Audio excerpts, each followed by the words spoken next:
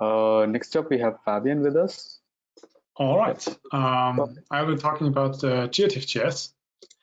So Geotiff.js is, I think I've already talked about it in the past on an event like this. So it is nothing new, and we already heard about it in a couple of other talks. This is really cool to see that so many people and so many projects are already using it. Quickly about us. I'm working for a small Austrian company called UX. We supply data and services for the European Space Agency and other companies. Please check out our homepage. We have cool stuff and a blog. Okay, what is Geotiff.js? So first off, Geotiff.js is a pure JavaScript open source library that supports reading of tagged image file format data, so TIFFs. The geo is basically as a bonus. It aims to be feature complete, so that every TIFF image that you throw at it can be read and you can extract data from it. And it also allows you, for example, if your TIFF has very esoteric compression or whatever, that you can extend the GeoTIFFs functionality by adding a decoder, for example, a plugin, so that you can actually read your data.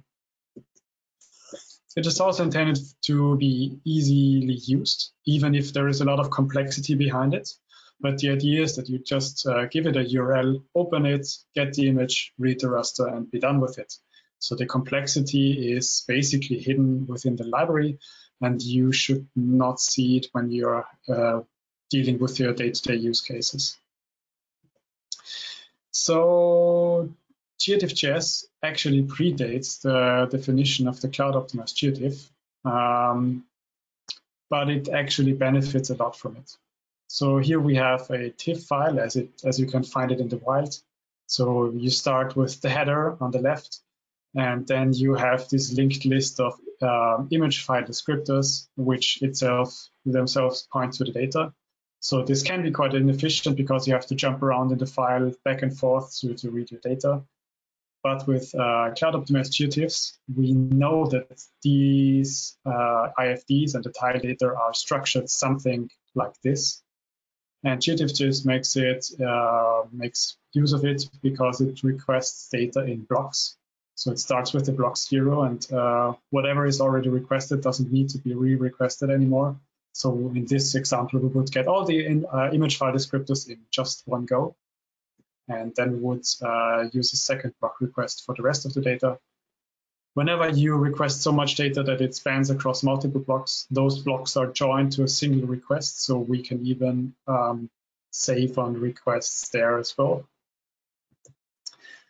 A little bit on the history of Geotiff.js.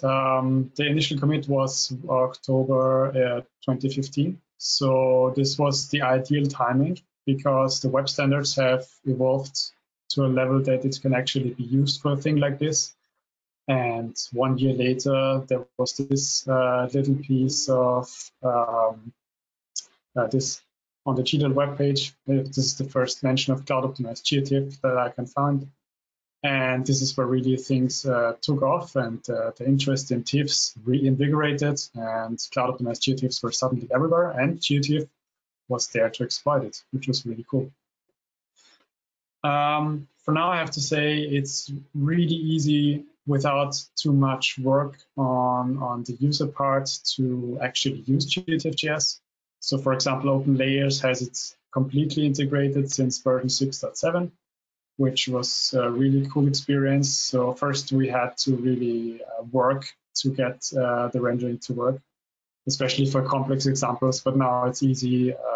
You just use the library capabilities and it's there. For Leaflet, it's very similar. There's also plugins to use it. Here are some examples. So COG-Explorer was actually predating the GeoTIFF support in OpenLayers. So this is an example where we really had to fiddle with the rendering and everything to make it actually work. But it still works, and I implore you to use it and try it out with your own TIFFs and see if you can make a nice visualization.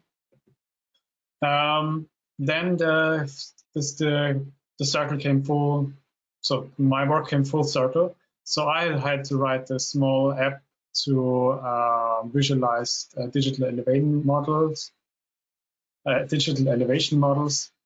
And this is what I came up with. And the integration with the map, I'm using again OpenLayers here, was quite easy, and it was really fun to work with and experiment with what we can actually do with this actually kind of boring data.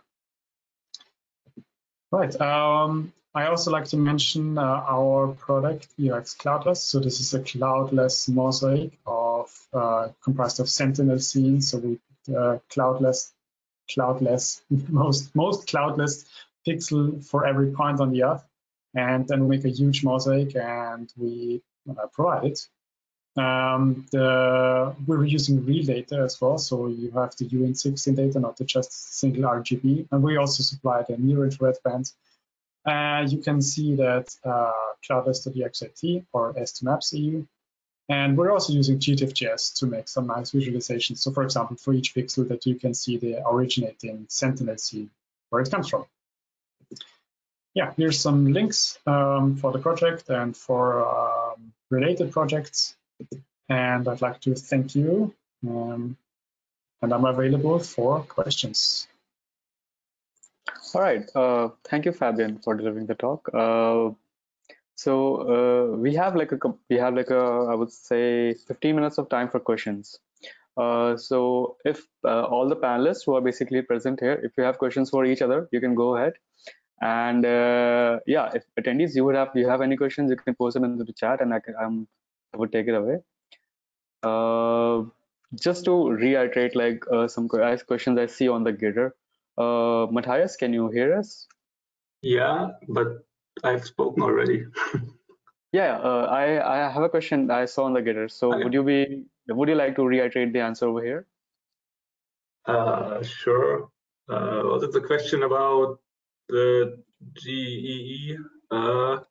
Yeah. So what prompted the creation of OpenEU? Yeah, it was meant to standardize the processing interfaces, right? So that not everyone needs to have its own API interface, and you, as a user, need to learn it for each different provider that is out there.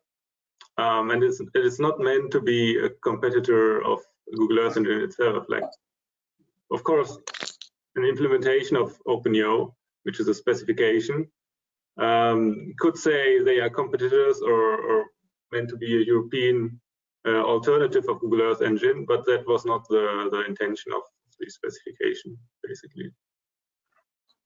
Okay, all right, thank you.